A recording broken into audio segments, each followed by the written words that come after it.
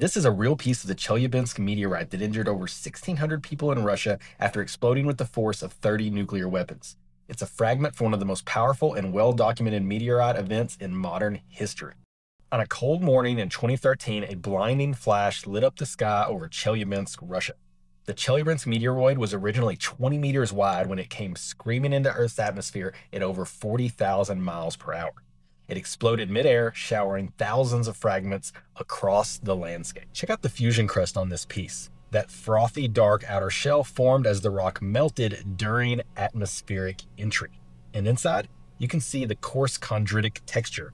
Those black and white grains tell a story that is billions of years old. The meteorite itself isn't scientifically unique amongst the other meteorites that we find on Earth. It's the witness stories that came after that fall that made Chelyabinsk such a household name. And let me tell you, some of those stories were pretty strange.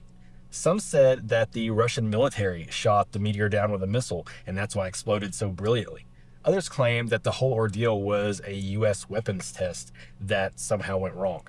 Spoiler alert, there's no evidence to support any of this. The rock came in so fast and with no warning that no one had time to respond, let alone to fire some sort of missile at it.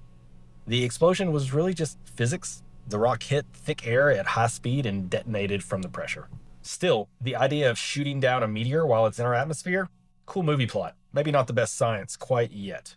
The Chelyabinsk event did, however, remind the world just how vulnerable we are to space objects and why planetary defense at a large scale really matters. And now, a tiny piece of that event sits right here in my hand.